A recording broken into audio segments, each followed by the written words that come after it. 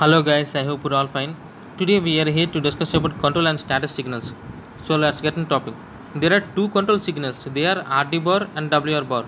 Here RD bar means read. Here here microprocessor reads data from memory and input output devices. Whereas the next one is WR bar. It means write. Here data on the data bus is written to a memory location or input output devices. There are three status signals. They are IO by M bar, SO and S0 S1. IO by M bar. It determines whether the address is for input output or memory. Whereas the next one is S1 and S0. Here it indicates the operation that microprocessor should perform at each stage. If S1 is 0 and S0 equals to 0, then the operation will be halt. Whereas S1 equals to 0 and S1 equals to 1, the operation will be write. If the S1 equals to 1, S0 equals to 0, then the operation will be read, and S1 equals to 1 and S0 equals to 1, then the operation will be fetch.